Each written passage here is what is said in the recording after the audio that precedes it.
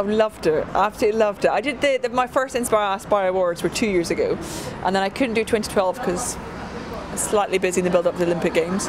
And it's so nice to come back. It's just such a great evening because genuinely the quality of the work that the kids do is stunning, absolutely stunning. The engagement level, you speak to them and the stories they get inspired by, they really do get the Olympic values and how can it help them in their lives. And it's lovely to see them now. They celebrate tonight. They get their medals, parents are here, their certificates, and they really get acknowledged as doing something special. So it's really special to be part of that.